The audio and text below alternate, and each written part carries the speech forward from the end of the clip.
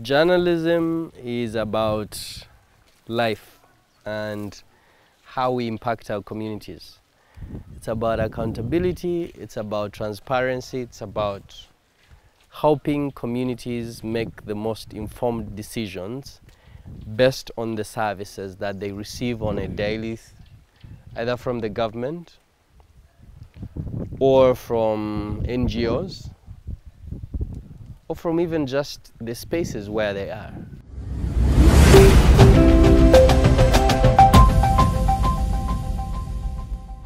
Wewa nkwaniriza omulabi wa programu yaffe ey'olwaleero era ng'ogikutuusaako nze omuzira mpologoma Mutabazi Elijah wamu ne munnange Maureen Nantege. Era ng'olwaleero tuli butereevu wano e Galuga Country Resort Beach nga tusunsula ensonga omukulu omuwulidde Mpindi Abbas nga nonno oyo yakulira ekitongole kya Media Challenge Initiative abadde akutanyiza era nga akunnyonnyola ensonga ezikwata ku bannamawulire na biki bye basaanidde okukola. Abayizi bano bali mu wiiki ey'okuna yaabwe esembayo. Babadde ne wiiki nga nnya zibadde nga 3 kakati eno yakuna, so ye wiiki yaabwe almost esembayo naye nga bali ku nsonga eya public service delivery. Eno nonno ensonga ekwatagana ku bintu ebyokutuusa ensonga eziruma abantu, omuntu wa wansi, ekigambo ekyo eky'omuntu wa wansi, obuweereza ku muntu wa wansi abitegeere, kubanga ebintu bineeno ebya naddala kati ennaku zino budget yasomeddwa, so yensonga lwaki abayizi bano bali e Galuga eno ku mulundi guno ate basobole okumanya ngeri ki gye bayinza okutuusaamu ate obuweereza n'okutegeeza abantu mu bitundu gye basibuka. Oyo Bowazi abaddeyo katuwa emboozi eno.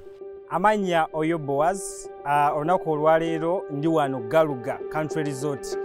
Tuzze mu kye bayita beat reporting fenga ba Fellows ba Media Challenge Initiative. Olunaku olwaleero tugenda kuba tutunuulira engeri gavumenti gyetusaamu obuweereza bwayo eri abantu era n'okutuusa eddoboozi ly'abantu eri gavumenti nga ffe bannamawulire ab'omulembe guno. Amakya ga leero akulira ekitongole kya Media Challenge Initiative omukulu Abbas Mpindi akedde kutubuulira butya bwe tuyinza okuweereza abantu baffe nga tubatuusaako ebiva mu gavumenti n'ebiva abantu okubiza eri gavumenti.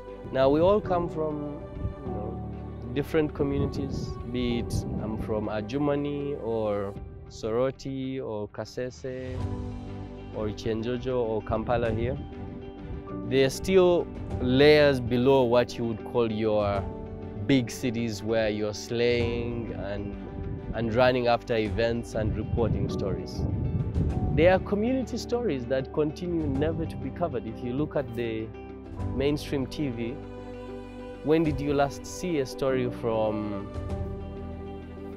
Otuke district? If it's not a disaster happening there, maybe there is a politician who has made a certain statement, high-level politician who has visited, right? Or there is a by-election that is meant to be controversial. But in those communities also, there are people working on a daily to make sure their districts and communities are the best for them. Negataako buli lunaku tugenda kuba tukuweereza byonna byonna ebikwatagana ku buweereza bw'abantu naddala okuva mu bitongole ebiteekeddwa okutuweereza.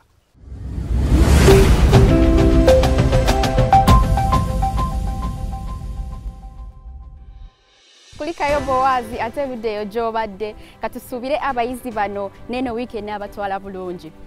Omukisa abayizi bano 26 bafunye omukisa ekitongole kino ekya Media Challenge Initiative ne kibaleetera omukugu agenda okubayambako okusunsula ensonga zino na butya gye banazituusaamu kupaka ku muntu wa wansi. Embalira y'eggwanga yasomeddwa. Omusasi waffe Najita abaddeyo n'afunamu emboozi ey'akafubo n'omukugu ono ku butya obuweereza bwatuusizza ku bannamawulire bano nabo basobole okukuguka okuweereza bannansi ebisingawo. Katugifune. I think the current way is, in my view, there is a tendency to focus on politicians. So the ministers, presidents, the State House can make big headlines, but I think that's missing the point. Behind these ministers and big politicians are civil servants. their permanent secretaries, their directors, their commissioners, their principal accountants, their procurement officers. And these are really the people that are charged with the implementation and ensuring that there is service delivery. And I think the focus on and the obsession with politicians has done the public a disservice. I find that the young people have a lot of enthusiasm. They have a desire to learn. And from the practical group exercises that they did, I was impressed by the quality of their research skills and how they articulated issues, especially on the session on the untold stories, on the issues that the mainstream media is not reporting, particularly with the budget. And I think if MCI continues this route, I think we are in for producing the next generation of journalists that can be able to ask questions and be able to bring those issues that are normally beneath the surface.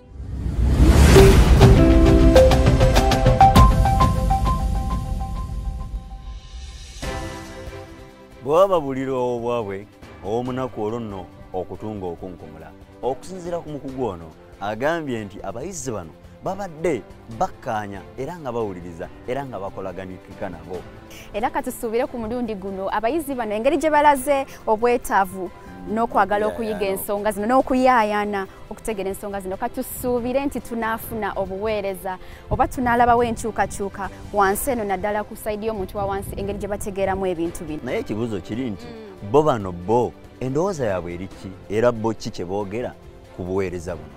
Njagala kumanya nange nina ebinkoledde mu session ey'okumakya naye nandyagadde okumanya tugeremu just biki ebikkuta omubabiro.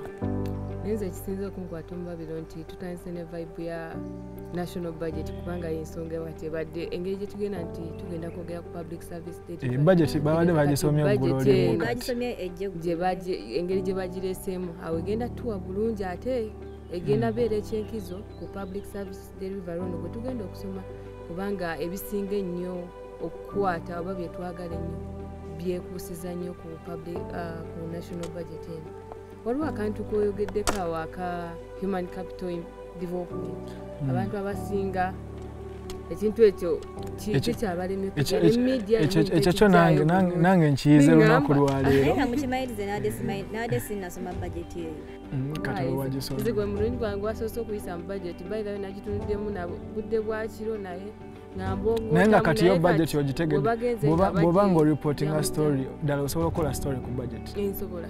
Oluvannyuma lwaleero but previously obadde osobola okukola story ku budget. Budget sisobola nakukitunulako. Leero obadde osobola okukola story ku budget. Budget sisobola. Naye kwegamba kati osobola okukola story ku budget. Alright. Eno ye week esembayo mu Media Challenge Fellowship Weeks zibanya residentials nga abafellows basulayo era no esembayo ya bit reporting week eri ku public service delivery. Ebigambo ebyo biri mu kinyanyimbe ngezaako bikumenyera mu lulimi Oluganda nga ebeeranga bannamawulire nga bakola ku stories oba emboozi ezijjayo oba ezidda eri abantu ezizza eri abantu. Nze Martin Mugambi ono yeleya aliko bakoyo ne Dorothy Najita. Tugenda kuba tukutuusaako mboozi ku mboozi ki ekibadde mu wiiki eno buli lunaku.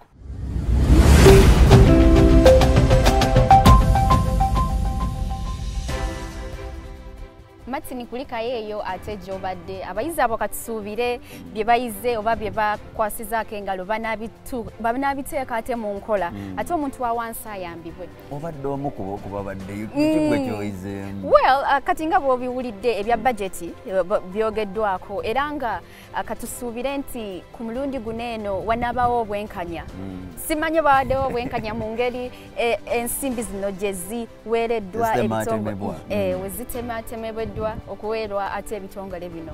Ofunyeemu kigwe kyozeeyo nakyeka? Well nze kyenfunyeemu ekisinza okunkwata omubabiro ze ssente ezitubanjibwa nti budget eno erimu obuse ya buse 48 naye nga kwezo obuse 8 zigenda sasula bbanja.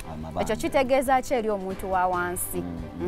Weewaawo nze nno byenjizeemu mu byo kwe kuba nti nze nga munnamawulire ndi wankizo nnyo okutuusa obuweereza ku muntu oli owa wansi. Nkitegedde nti ne bato bange abali ddala mu bibiina ebya wansi nsobola okubasunsulira emboozi eno, okubasunsulira embalirira wamu n'ebirala ng'ebikwatagana ku COVID nabo ne basobola okubitegeera. Twegatteko buli lunaku tujja kuba tweyongera okuttaanya ensonga ezitambula wano ne wali. Nsigadde nze omuzira mpologoma Mutabazi Elijah wamu ne Maureen Nantege katusisinkana olundi. Weeraba.